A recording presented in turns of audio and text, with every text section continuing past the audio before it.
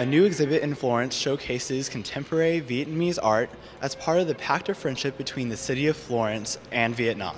On display at Florence's Palazzo Medici Riccardi, locals and tourists alike have the rare opportunity to admire paintings on canvas and silk from Vietnamese artists.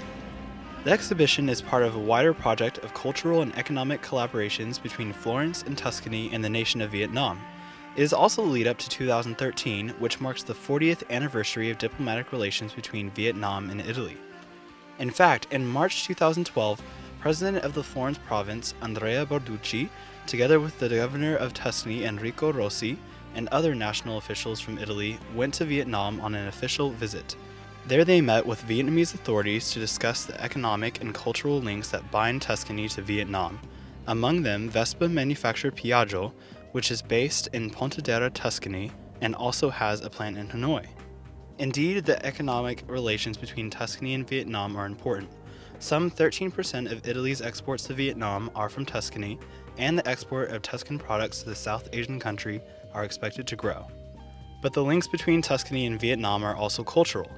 This art exhibition at Palazzo Medici Riccardi hopes to consolidate relations and bring more understanding of the Vietnamese culture.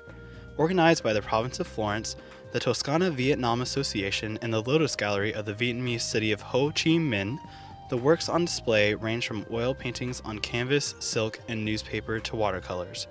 The bright colors and graceful lines of the landscapes and portraits in the show are a warming glimpse into the ethos of the Southeast Asian nation.